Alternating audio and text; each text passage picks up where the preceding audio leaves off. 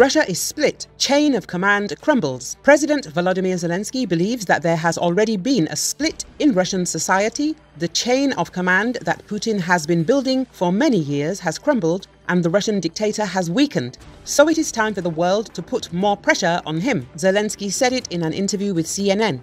Putin does not control the situation in his regions. He does not control the security situation. We all understand that his entire army is on the territory of Ukraine, almost all of it. And that's why the Wagner group went so easily, because who can stop them? He doesn't control regional politics. He doesn't control the people who are there. That is the entire vertical that he had. It crumbled, he added.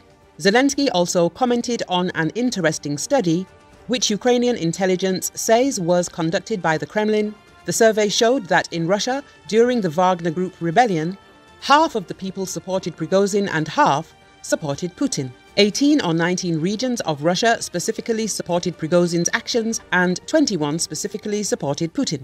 And a certain number of regions did not know whom to support.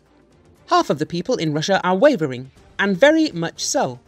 All the stories that he controls everything are merely stories. That is, it's a different Putin. I'm not talking about a different person.